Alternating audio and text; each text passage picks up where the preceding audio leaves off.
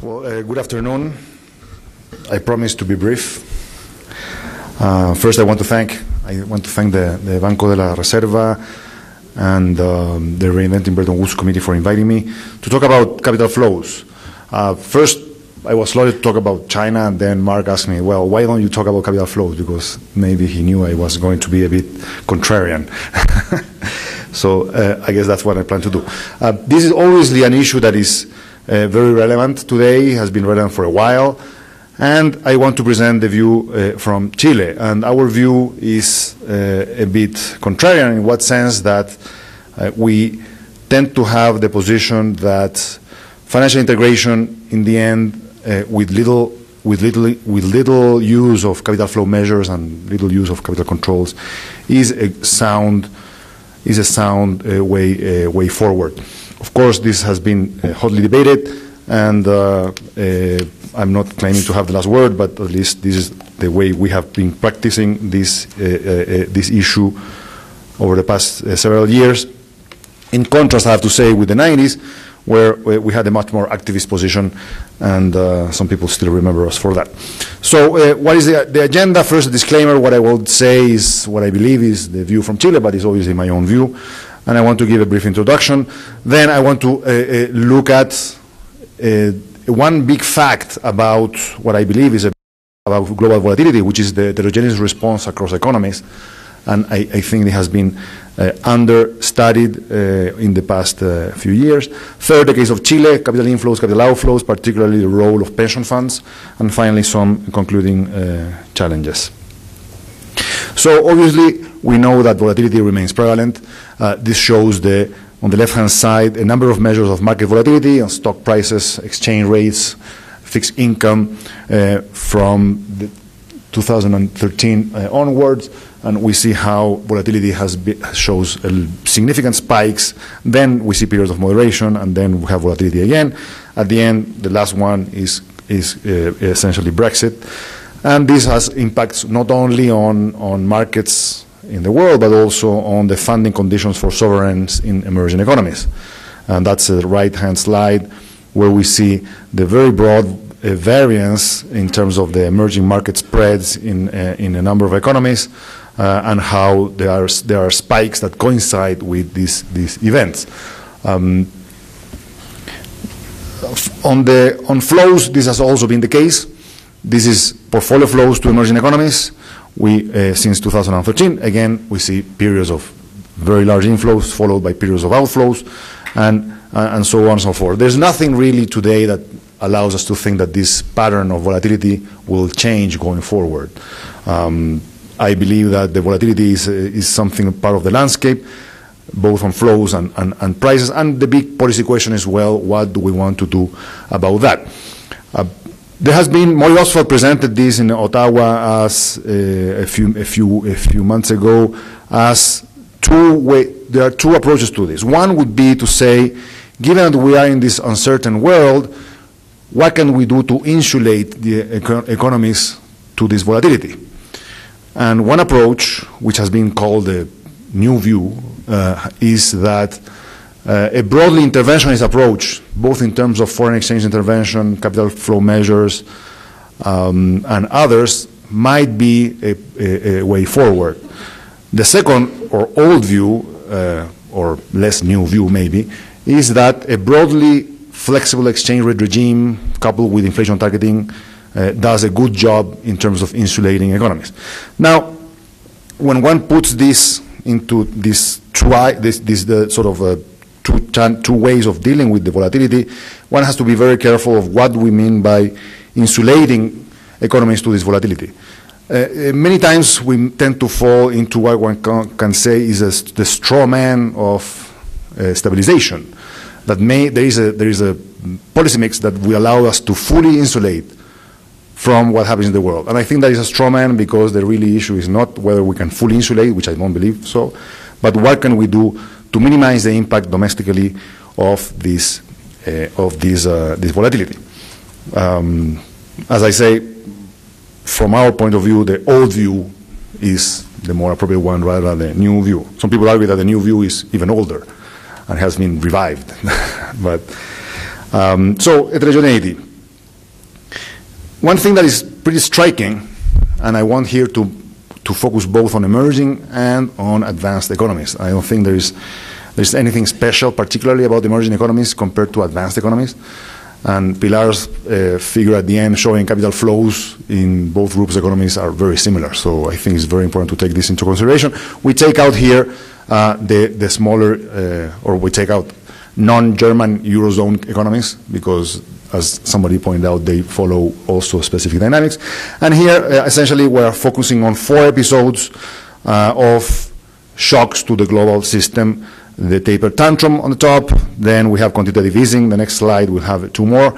And what has been the response 2 months down the road of local yields, local interest rates, long-term, and on the exchange rate. And the striking thing here is that there is a very significant heterogeneity in the responses across economies. So it's not like all economies are suffering the same shock and reacting in the same way, which is a bit maybe the position of the new view, that we are all synchronized. But here we are seeing that there is a very significant heterogeneity in the response of interest rates and exchange rates to these shocks. So we have these 2 episodes, then we have 2 more episodes, Operation Twist, and also the debt ceiling debacle in the US, again showing the same thing, very significant heterogeneity in the responses. And we think that it's very interesting to look at this heterogeneity in terms of understanding why some economies react more on the exchange rate space or in the interest rate space, and what determines these factors. Let me then show some work we've been doing with José de Gregorio on this, particularly looking at this heterogeneity. So here I'm simply looking at all the economies in the sample, and what has been the local currency interest rate 10-year bond reaction 2 months after taper tantrum. We could also do this for the other episodes, but I think this is most useful. And on the other axis, what has been the exchange rate response. So if one believed that the world was kind of a Mandel-Fleming trilemma world, probably we would expect sort of a downward sloping relationship, that those economies that reacted more with the exchange rate did so because they reacted less with the interest rate, or vice versa. And obviously this is not the case. We have a positive relationship. So taper tantrum hit hard. When it hit hard on the exchange rate space, it also hit hard on interest rates. Now, starting from this, of course, there's Chile right there, the little round flag. What we do next is say, well, but is there anything special about the way these different economies have reacted to these 4 episodes, the taper tantrum, Operation Twist, the quantitative easing 3, and the debt ceiling, that makes them particularly different from each other? So, and we find that, yes, it is the case. So what we do is we do cluster analysis. So we take the response of the exchange rate and interest rates and long-term interest rates in all these economies, in all these 4 episodes, and we simply ask through cluster analysis, can we say whether there are different groupings of these economies? And of course there are, as researchers that do cluster analysis say, this is simply a new description of the data. It's not really a regression, but clearly there is a different pattern. And what is the different pattern? Well, it's shown here. There is a first cluster, which is the red countries, which are listed on the right, which are the countries that have been hit harder by both exchange rate depreciation and also an increase in long-term interest rates. Then there's a second cluster in the middle, which mostly has reacted, or mostly reacted in this through nominal exchange rate shifts rather than interest rate movements. And the third cluster, the green one, is kind of in the middle. So again, this is simply a description of the data. It's looking at countries that have reacted similarly. So all these different clusters have the characteristic that the economies have reacted similarly to these these four shocks. And now we want to say, well, or want to ask, is there anything very special that can characterize these clusters? I'm not doing any regressions here. I'm just showing figures, okay? Because the regression is part of the second part of the paper we're working with De Gregorio. And if you want to contrast, a very simple contrast between these two views of what determines the different responses, one is first the integration and financial integration and opening of the capital account, and second, fundamentals. So we'll take two measures of these two dimensions that are very simple. One is how significant has been foreign participation in local sovereign debt markets. Because one argument is that if you are very integrated, then it might be the case that you are more sensible to shifts in global sentiment and your interest rates will react more. The other view is that that might not be very important. What matters is fundamentals. And for fundamentals, we'll take the sovereign rating. So it's just very simple. We have more detailed work on the paper that is quoted there, but I simply wanted to show you this figure. So taking the first one, how do these clusters relate to the degree of financial integration? We do three measures. I'm showing here one of them, which is foreign participation in local bond markets. I have to thank the IMF for all the work they've done on this. There's a beautiful data sets that have quarterly data for a number of years for many countries. And essentially what I'm plotting here is on the x-axis is the response of the local interest rates, long-term interest rates during the taper tantrum. On the vertical axis is the importance of foreign participation in local bond markets. And what you see here is nothing. So what do I mean? That it really doesn't matter what is the degree of foreign participation as a determinant to the magnitude of the response of local yields during the taper tantrum episode. And interestingly, the clustering is, there are some countries in all the clusters that have very high or very low foreign participation in local markets. That doesn't seem to determine the magnitude of the response of local yields during this period.